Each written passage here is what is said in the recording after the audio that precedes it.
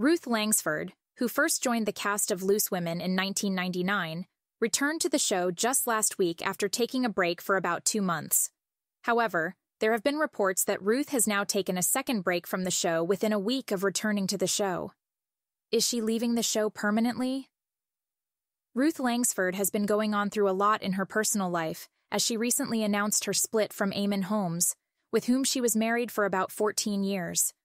Fans were really excited to see her back on the set of Loose Women following her divorce from her husband.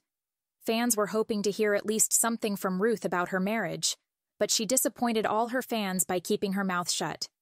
Now, there have been reports that Ruth is again taking a break from the show, which has raised concerns about her role in the show. Many fans have felt that she is leaving the show permanently. However, we want to clarify that Ruth is just taking a break from the show and is going on a holiday.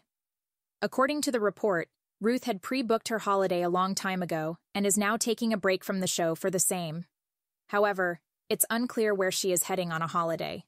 There have been speculations that Ruth will speak about her split from her husband once she returns from a holiday. Are you excited to hear her side of the story?